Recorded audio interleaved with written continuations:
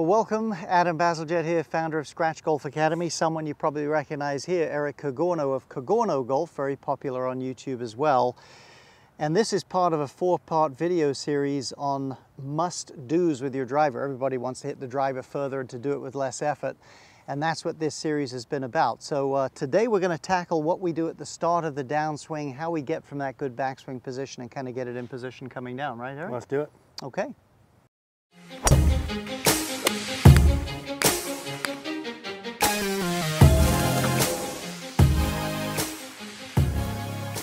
Well, as I say, in this video, we're going to get into what you do starting down. We've already addressed the things you would want to do as you take your setup. That's in video number 1 here at the Scratch Golf channel. Video number 2, which has some really good information on how to store energy in the backswing, is at Eric's channel, Cogorno Golf. So we have a link for that, and you want to find that there. In fact, if you're finding this interesting, I would go check that video out so you know where to get to start this downswing. And then we're going to have a subsequent video back at Eric's channel a little later or the next one in the series about something through impact. But let's have a look now at a couple of things you really have to do as you start the downswing. All right, well, Eric, you're at the helm there. Why don't you show us, introduce us. We're going to show you on video here a couple of the pros in action, but it really helps to see them doing it. But tell us what we're looking for. Yeah, I think during the downswing, certainly there's a couple pieces that we can see across the board with golfers to help hit the ball farther, regardless of the speed they have, without introducing a lot of force or effort into the club. Yes, it's important Eric says that, because we have YouTube channels. We get a lot of comments.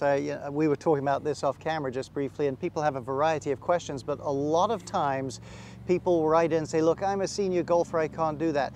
You should be trying to do all the same things. You just maybe can't do it as large or as quick or whatever, but the principles of what's needed in the downswing don't change just because you're a senior. So stick with us here. So go ahead, Eric. I like you gave the PG version of our conversation. So during the downswing, one thing that you would see if you watch good players, and we would see for distance, in really simple terms, is where is the head relative to the golf ball? Right.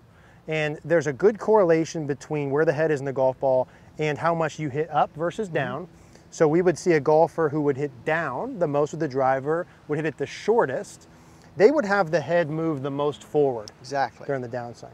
And as I do that, you can see from the down the line camera, there's some things that go on with the club as well when I do that. There's a real correlation between where the top of your spine is and where that club swings. Yes, yeah. And so now on the opposite side of that, if I had my head, let's say you drew a straight line up from the golf ball and my head was kind of right behind it.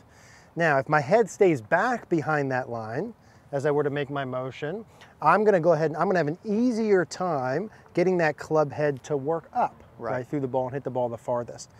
Now, if you watch really good players, right, and we'll see a couple in a minute, a lot of the farthest ball strikers, if you draw a line at the top of their head, actually back out of it a little bit. You'll see that a little bit. Right? And so there's a point we talked about before where you can overdo some things. But I think a really general good thing here, Adam, is the head, if I want to hit the ball the farthest, cannot go forward of the ball. Absolutely. Right? Absolutely. And so head back, and there's some things that we'll talk about along with that. And we mentioned there within the first part that as my head goes forward, certainly there's going to be a motion with the club, and that the good golfers from the top, and as they start back down, the club head travels quite a bit differently in space. Exactly. Right? Compared to the golfer who hits the ball a little bit shorter. Start down in the correct way there, Eric. One of the things you got to remember in 3D, maybe go a foot or two into the back downswing. The further that club is over there, the further it is from the ball. If Eric's got that club over here, it's actually a lot nearer the ball. The best drivers, the longest ones, keep it away from the ball for the longest time before it makes it circle back. You're going to have a lot more club head speed if you do that. I don't think there's a simpler way that you could put it than just like that. Get the club head the farthest distance from the ball as you begin down. Sustain it in the downswing, right. Well, let's check out the pros. It'll give you a good picture and we'll give you some thoughts. So looking at a couple of older Tiger Woods videos here, everybody likes to look at him. Let's look at these two key moves in the downswing and see how he does. We'll take him to the top of both swings. All right, first, let's look at what his head does. Let's put a wee line there. Down he comes. He definitely shifts some weight. It's not that he's not moving his weight. Head's about still, but as he hits it, he will begin to back up a little bit. His head will move slightly in that direction, which is a reflection of what his spine is doing. That is very advantageous when driving the ball. And if we look on the other view, if I was to draw a straight line from the golf ball to the top of his hand, he doesn't go straight at the golf ball, he comes down more. And he keeps that club back behind him for a good while in the start of his downswing. So let's tackle this head back thing that you saw the great players do. There's some do's and don'ts in there and a couple of drills we would recommend. Go ahead there, Eric. Yeah, I think number one here, a really simple way to be able to practice this, if you have somebody right. to help do it, would be if you took your normal setup position and you had an object, right, kind of over your lead shoulder, right? If Adam, you were to hop in there and not hurt yourself. A friend would just hold this here? Yeah, something like that, where in my mind that's a wall, and I would make motions and feel as though my head stays back behind the wall. Exactly. Let's assume, not that you don't have any friends, but maybe there's not someone to hold the club. Something you can also do to create a similar visual would be to take an alignment rod, or stick even, and have it even or over the golf ball. So from my visual, Adam, that to me feels like it's basically over the ball. Right. And it gives me a visual of during my downswing, I'm gonna pretend that wall goes forever. And I obviously don't wanna hit my head on the wall. As I start to work during my downswing, I'm gonna feel like my head stays behind that stick. Now, I'd like to demonstrate one, and I think both of us, we need to talk about how to do that. Right. Some things to do or not, but let's demonstrate one where I feel as though I'm keeping my head behind the stick, trying to maximize my distance with less effort, getting the club to work up by itself. So head stays behind the stick. Nicely done. And that one felt like I kept my head back. Now, you want to keep certain things back and maybe not some other things. Let's talk about that a little bit. Yeah, you do not want to keep everything back. The great drivers, when they measure them, do not have most of their weight on the back foot when they hit. Their head stays centered initially, the lower body drives forward, and as the lower body actually drives forward and begins to thrust, it actually helps push the head back. So we're not saying keep the hips and the, you know, and the point of weight back, just your head there. So I'm not going right. Yeah, we're not doing that. Right. You'll hit some nice pulls and pull slices if you do that, and we'll be to blame for it if we're not careful.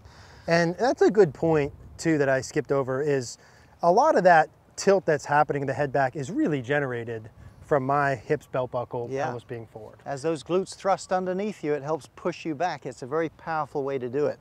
And so maybe what I would feel in addition to this, if there was sort of an imaginary line here, is, hey, I'm trying to get my belt buckle to push up and forward into the wall, and I'm trying to something like that, right? While having this, my upper body stay back. So correlate those two a little bit. Let me try and put one of those together. So my head staying back in line, but really that's being generated by my belt buckle being up and forward. Got it, okay. So let's go ahead and do one with that. Belt buckle up and forward, head stays back. Ooh, and that felt good, Adam. Yeah, that was nice. I like that. And so that would be the first part. And then we said there's a second correlation with where the club head is in space. Exactly. So let's talk about that start of that downswing where the club is. As you said at the very beginning of the video, what you do with your spine and your head affects that, certainly. But go on up to the top here. That club, as I showed you earlier there on the V1, should not, your hand should not go straight towards that club. You want to keep that club as far away from the ball as you can, as far away over here. You will have so much more speed if you do that. Now, mental pictures count for a lot. So if you could picture maybe if my foot's a huge nail, you're trying to knock the nail in. In other words, don't make that the target. Go this direction. You might miss hit a couple of balls in the beginning of that. Don't worry about that. Too much commitment to a solid hit right away will rob you of the ability to do something different. And I'm telling you, this is a Fred Shoemaker thing here. I know I refer to him a lot on my videos, but if that ball is too much of a pulsating target for you, you will have a hard time doing these things. You've got to relax, swing down and swing up, not swing at the ball, and you'll find this a lot easier to do. God, I love that. Swing down, swing up, right. So I'm feeling my club head from here a little bit more behind me. We're staying back farther away from it. Exactly. I really feel like my hands are about as far from the ball and my club head are kind of as far from the ball. And then I have a little bit of a getting the nail down. I like that. So I may kind of practice one or two of these, right? Yeah. Just to get a general sense. And if I'm normally someone who has the head forward, this forward, I mean, this should feel like it's a country mile behind you, right? Absolutely. Yeah, so I mean, it would be difficult. This is one of those things that would be difficult to overdo. It really would be. Yeah, especially if you're coming from the opposite side. Absolutely, yeah. So I'm feeling Don't be afraid to make a few mistakes and miss hit a couple of balls. It's not serious. Just get the feel. Yeah, love that. So let me do one or two.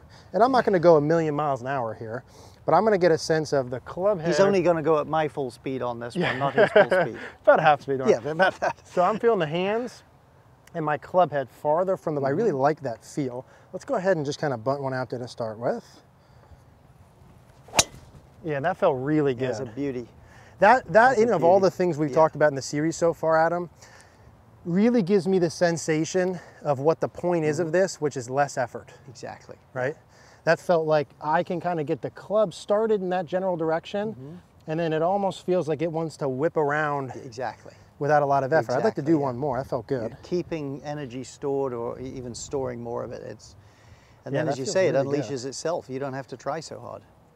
So my hands and the club. I mean, I feel like I got the club as far back here as I can. Okay, which is going to be a commonality. Let's go ahead and do a little half one again. Yeah, that felt really good too. And I think that's a really good visual, right? Of just, and people can look for themselves. Take golfers who hit the ball the farthest, and at the top, when they get to about left arm parallel, you know, just even draw a line down the club. Exactly. How far this way and down is that? Exactly. Versus out this way, so. Yeah, we're lucky in today's day, I'll turn around here, we're lucky in today's day and age because you really can film yourself so easily. You know, I first got my camera in 1986. It was about that big with a VHS tape, and you had to drive to Kingdom Come to watch it on a VCR. Take advantage of this technology. It's not that hard to do. Get these references, it'll help you. Well, thanks for watching. I hope those things were helpful to you there. Eric, great job there. Would love it if you'd hit the thumbs up if you liked the video. And don't forget, the fourth video in this series of must-dos with your driver is going to be on Eric's channel, Cogorno Golf, so look for that.